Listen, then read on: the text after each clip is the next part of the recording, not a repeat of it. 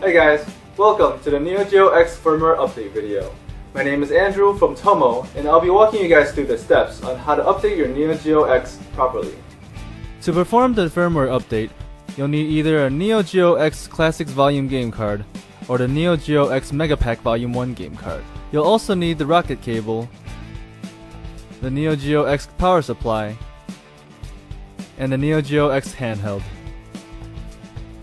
To get started, make sure the rocket cable has been switched to the X position before plugging in the power supply.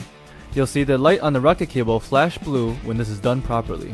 Next, make sure the Neo Geo X handheld is already off, then insert the Neo Geo X game card into the game card slot. Now you'll want to first hold the start button, then plug the rocket cable into the USB slot on the Neo Geo X handheld.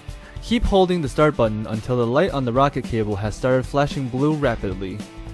When the update has been loaded into the system memory, the rocket cable will alternate flashing blue and red, and the update screen will appear. The update process should take about 5 to 8 minutes.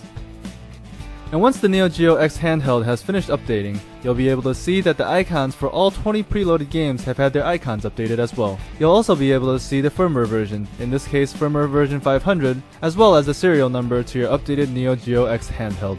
And that's it for our Neo Geo X firmware update video.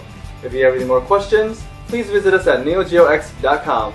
For the latest news and updates, please like us on Facebook and follow us on Twitter. I'll see you guys next time.